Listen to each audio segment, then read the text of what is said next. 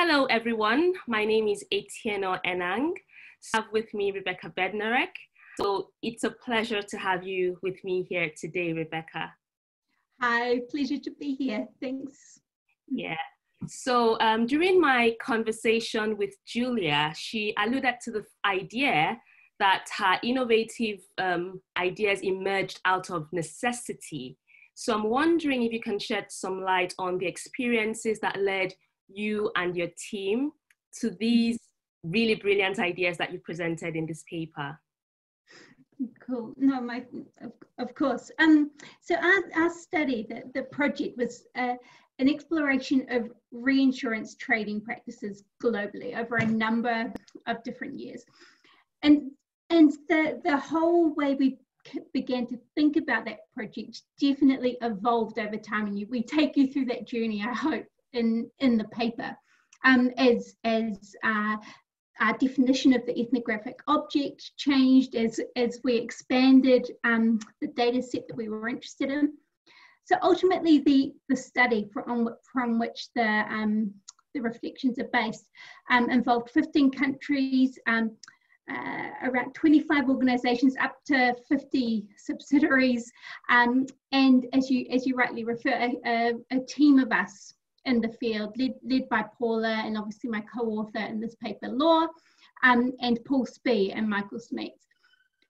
And we ended up amassing this very large data set of observations, interviews, and these immersion in these non-work related activities in this global market as well, from the Monte Carlo meetings, Bermuda, having shots in Bermuda. I didn't get to go to Bermuda, but I was mountaineering in Zurich, and then also drinking at the pubs in London with these individuals, this tribe, so to speak, who were trading in this financial risk.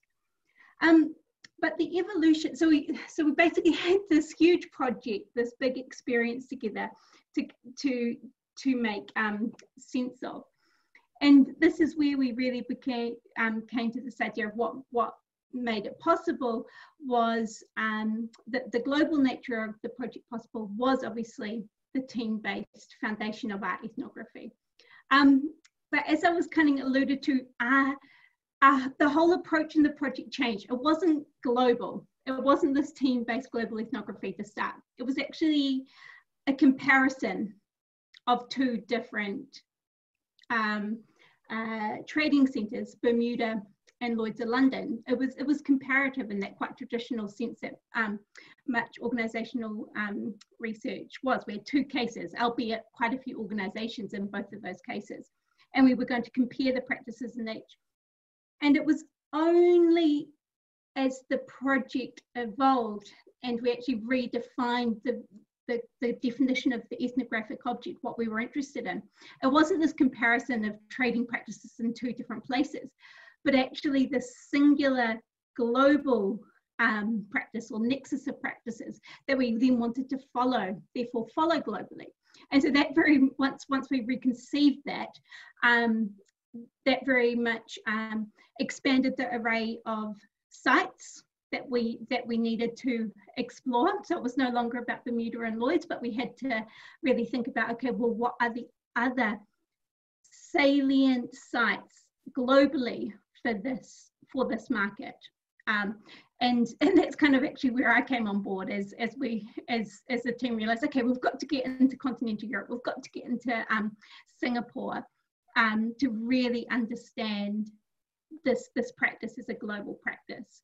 So yeah, there was, and I hope that's one of the centerpieces of this of the article, taking you through that journey of slowly defining this almost as this global project. That's great. So there's so many colorful ideas that are emerging from there. But I'm wondering, what would you say made this piece unique to you? So for me as a reader, when I read the paper, I had so many thoughts, so many insights. I felt it was really fantastic. But I always am curious about the key message for the writers, for the authors. What would you, can you reflect on the key message for you in this paper? Yeah, absolutely. So I'll first, I think for me, the key insight was really how central our definition of the ethnographic object was. That means for me that shift that the team made from these separate localized sites to actually reconceiving the whole project as a process of following this nexus of global practices. So for me, and actually, and how to do that, we tease out in the study. So for me, I came to the project, based on this cross case comparison, multiple case study type approach, and so I think this we were in so many multiple sites, but reconceiving it as this kind of singular whole, this process of following something across these multiple sites rather than necessarily comparing them, was for me a key innovation that I think is more broadly applicable than just the team, the ethnography type aspects of our study. But beyond that, I think it was, as we reflected on the literature, there's of course been many innovations in relation to ethnography, but it was what we had done was very, very different from this kind of traditional typical picture of what ethnography is, which is this single kind of lone ranger ethnographer, usually white and male, let's face it, in a singular site. So there were many of us, we were in multiple places at once. So I think, and when we looked at the organizational literature, of course there've been people, and we draw on them in the piece, who had talked about things like global ethnography, some titans in the field like Marcus and things. But when we looked at the organizational research methods literature, there had been no one who'd really brought this aspect of team ethnography, which in itself is quite a complex thing, right? When you think about, okay, as ethnographers, you are the instrument, so how do you go, it's quite a significant shift to go from this kind of singular instrument and that experience, that singular experience, which is so part of ethnography, to a team. As well as this global aspect, like bringing these two things together, we hadn't really seen that. So we thought that was kind of something unique that we could reflect on. So yeah, I've covered the global aspect, and I think, and the other aspect I think is around this team-based stuff that we talk about, and I think it doesn't even need to. It's obviously quite specific to ethnography, some of what we talk about, but you could also, I think researchers could also get a lot from the paper if they're doing team ethnography, is not even necessarily in relation to global phenomenon. There's a lot of insights we were able to reflect on there. And in relation to the team aspect, the one thing that really stuck with me thinking about our projects in relation to managing teams within ethnography was that, of course, it's this matter of reflexivity, sharing and discussion. I think that comes across in the paper, that the team dynamics were central, but it's also a matter of research design, how you manage this team. So we kind of deliberately, or I guess a little bit, some of it happened by chance, but in retrospect it worked very well. But these overlapping kind of points of immersion where two people would have at least some understanding of each of the particular sites that we were in. And at the same time, it was very purposefully designed so that Paula, the center of this project, let's face it, had understanding across all the sites. So she was more immersed in some organizations or some sites in the study, but actually had an understanding, at least some touch point of every separate ones of these multiple sites that we were accessing the global through. And so I think these are matters of, yes, we talk about the sharing, but these matters of design and research design when you're thinking about teams and how you build these points of shared reflexivity and being able to share aspects of the projects. The research design element, I think, is really critical as well, and we talk about that. That's great. So what you've just said has led me to another question, and I think this question is really pertinent when you think about like practice research strategies, practice research, and that's how is it that you study everyday practices, everyday micro practices in such a manner that it informs the understanding of a macro phenomena? Sure, absolutely. So we, for us, we adopt Jarzabkowski's definition of practices as spatially and temporally dispersed nexuses of doings and sayings. So the way I describe it is that we basically follow that spatial or horizontal dispersion of the practices to the global. So follow them from this local site to another.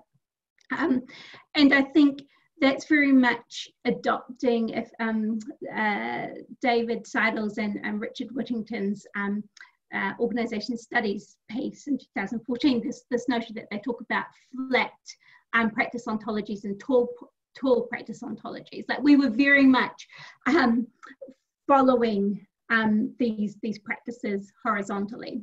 And so for us, that's where the multi-sited aspect comes in, was our means to follow these practices in multiple, well, globally, effectively. So, and I think in this sense, from our perspective, we were focused on the micro, but basically for us, the micro was the macro in that sense. And so we got more understanding about how the micro was the macro, how these practices of technicalizing and contextualizing risk were the market, were the global reinsurance market, through following it horizontally in multiple different sites, seeing how it was only through seeing how these different trading practices played out in Bermuda, London, Europe, that we came to the true understanding about how they were dispersed in that way to construct the market. But for us, those practices were always the market, and it was just through following them horizontally that we got more understanding of how that played out. So yeah, following the interactions. I think Marcus uses this term following in his discussion about global ethnography, and that's definitely how I think about what we did. So yeah, if I break it down, what allowed us to follow the macro in the micro was clarifying our ethnographic object. You know, this global practice. So the macro was the practice that was embedded in the practice we were studying. The multi-sitedness was important. The team dynamics gave us the capacity to follow these nexuses of practices horizontally throughout the global market. Yeah, and being able to have this mobility to follow across the different sites, I think, was critical. Fantastic. When you talk about it, and when I read the piece, I got the sense that, you know, there was a lot of research impact from this study. And as researchers, research impact obviously is something that's really key. It's something that's really important. So I'd really appreciate some nuggets of wisdom from you about research impact. Yeah, and I should mention, Paula did get ESRC, the big UK Research Council Impact Award for this project. That's awesome. Yeah, no, absolutely. And I think, like, for me, it comes down, like, in terms of ethnography, you're so often, to do ethnography well, you're embedded in these contexts via very close relationships with the people you were studying, and those, I guess, who you want to have an impact with, or on. So these relationships that you build, like, we were in this field for 2 years, and often the data that was collected was only the tip of the iceberg in terms of, say, for example, the amount of meetings and interactions that we had with each of these organizations, you know, setting up access. And it's really these close relationships through which you can build that conduit, through which impact can flow. So for me, I can't help but always assume ethnography is a really powerful route through which to have impact for that reason. And I mean, I think for us, we were, because of this close relationship, like, we were building our practical kind of impact, like, so the reports, the giving feedback to companies kind of before the academic impact almost. So I think that's quite, that's definitely always been my experience, that you kind of are having the impact through the project, rather than waiting for the paper to be published, and that being the means through which you can have impact. But for me, what was particularly powerful about this piece was this simultaneous depth, right? So we were very much focused on the everyday lived experiences of these actors. So we were kind of, in that sense, very much showing back to them their own world. They could recognize these, what we were telling them, but at the same time, because of the scope and the breadth, we were also putting this into a much wider and, dare I say, quite impressive context that they didn't necessarily have that same overview of, you know, with them being in their particular organization. So there was this sense of familiarity, and, you know, that sense of holding the mirror up to themselves and then being able to recognize themselves, whilst also putting that in context and really having that capacity to surprise, I guess, through putting that in that global context, through you know, through having followed those everyday practices globally. And I mean, I guess that's always what good ethnography should do, in a way, is both be familiar and strange to those who you have lived alongside and observed. And I think for us, that global element was a really powerful way to do that. I'll just say one more thing in relation to that. Yeah, I think we were being able to, through focusing on the practices, we were able to really, globally, we were able to really get a clear understanding of their importance. So being able to show them that, okay, these everyday things that they are doing have these broader implications, I think was powerful. Okay, thank you so much for those amazing insights, Rebecca. My pleasure. So, and for everyone who's listening, I hope you are having as much fun as I am. In the next vlog, I'll be talking with Paula Jarzabkowski about generating powerful stories from data such as this. So stay tuned to that one, and bye for now.